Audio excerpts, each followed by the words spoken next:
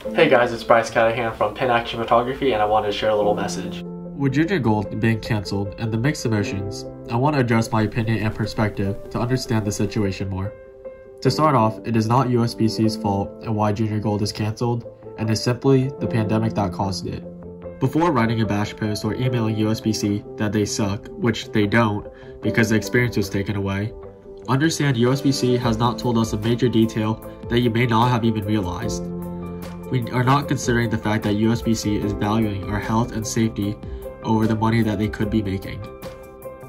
Junior Gold is one of the most participated youth tournaments, and it is an event many bowlers such as myself look forward to and train all season long for.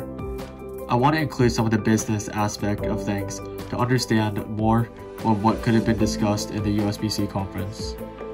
Having Junior Gold being one of the most participated events also means that the more entries they have is the more money that USBC gets to make. Think about how much money is generated for even the bowling centers who host this tournament that lasts a full week from sunrise to sunset.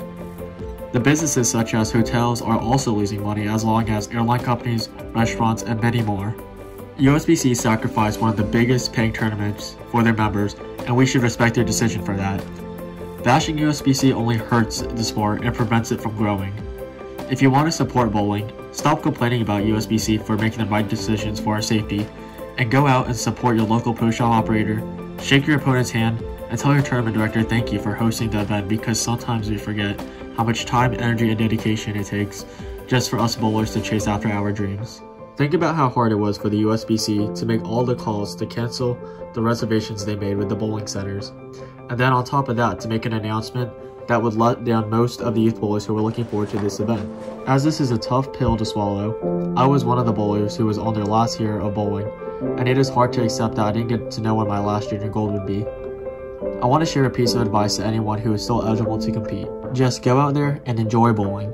Times like these are prime examples of you never know when your last day will be. You are never guaranteed that next tournament, and anytime you get the opportunity to compete in a tournament, whether this be bowling, acro and tumbling, or soccer, or whatever it may be, just go for it. Make the most out of each and every experience. Learn throughout each event, good or bad, and don't ever let yourself have the mindset of, I'm not good enough to compete against so-and-so, because that experience is so much more valuable and you cannot obtain that in a practice session, and it will hurt you more to not participate than to bowl against others. I also want to thank tournament directors in many events such as SYCs, the Bowl for Lives, the 12-bagger YBTs, the JBTs, the Tough Shot Tours, and many more for having these experiences for us to chase our goals. I also want to say thank you to the people who were involved in this USBC conference, and I appreciate your hard work and decision making. I hope everyone watching this can have their perspective shift into a better attitude, and let's all keep working together to keep bowling alive.